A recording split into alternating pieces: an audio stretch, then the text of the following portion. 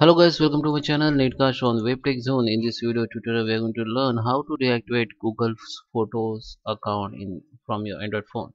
So guys, let's start with the video. I'm going to show in my Android phone. So let's go on my mobile screen. So guys, I'm on my Android phone. So let me open Google Photo.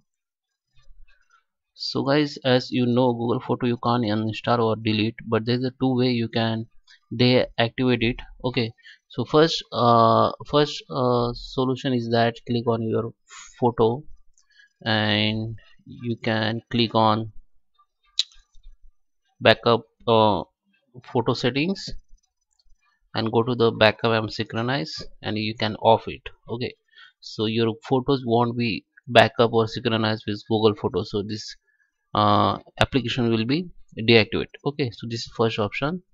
Another option, that go to the setting and find the app option and find the photos application, or if you don't find here, you can click on see all app and just search photos application, open it, and here you can see the option called disable. Just click on disable, and here you can see if you turn off if you disable this app, it will be hide from your device and it app will be off. You just click on disable, so this app will be disabled and this app will be hide from your home also, and it won't be synchronized or back up your Google Photo. So if you want to enable it, just come back again and just click on enable. Okay, so that is a two way you can deactivate your Google Photos. I hope you like this video. Please subscribe and thank you for watching.